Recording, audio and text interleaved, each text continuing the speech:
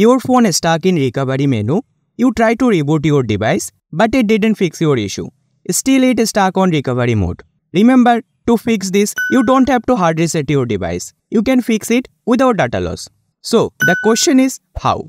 Before solving any problem, it's necessary to understand where the problem is. When you understood that, it will be easy to solve any problem.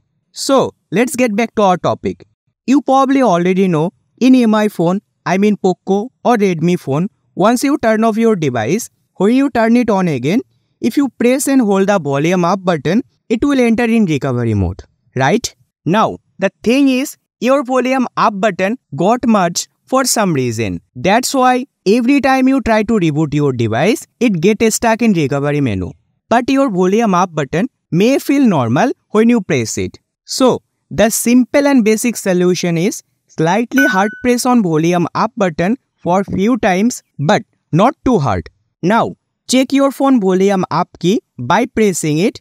Is it working or not? If it working correctly, then your navigation feature should work fine. When you press up button, it will go up. When you press down button, it will go down. If it fixes your issue, then you can easily go back to your system.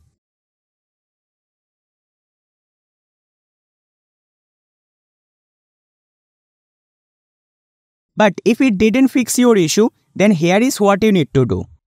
Guys, this part can be a little bit tricky, so if you're not sure you can do it by yourself, then you should reach for any tech support.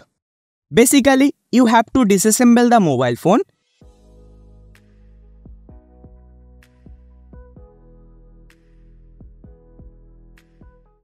and then you have to remove the switch part. Now we can try repair your volume up switch by removing it and reinstalling it. But it's really hard to reinstall it like that. That's why it's better to change the whole switch. Again, if you need any support, then go to the repair shop. Even if you can't fix it by yourself, still you have the extra benefit. Since you know the problem, they can't charge you extra. Remember, only changing the volume up key will solve your problem.